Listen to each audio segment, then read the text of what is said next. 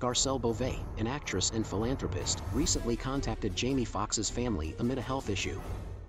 The former Wild Wild West star took to Instagram to share the news that she had spoken to the Ray actor's family amid a health issue. "I got a chance to talk to his family. They are so sweet," Beauvais, 55, wrote on Instagram on Monday, April 5th. "I'm praying for him to get well soon." The post was shared alongside a photo of Fox and Beauvais smiling while attending a basketball game together in Los Angeles in February. The pair first met in 2009 while working on the set of the romantic comedy, The Soloist, and have remained close ever since.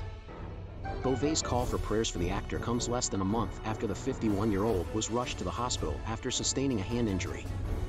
Fox was spotted leaving the emergency room at Cedars-Sinai Medical Center in Beverly Hills, California, on March 11th.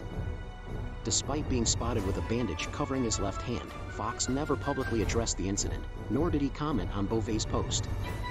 Garcelle Beauvais and Jamie Foxx's friendship is a true example of loyalty and support.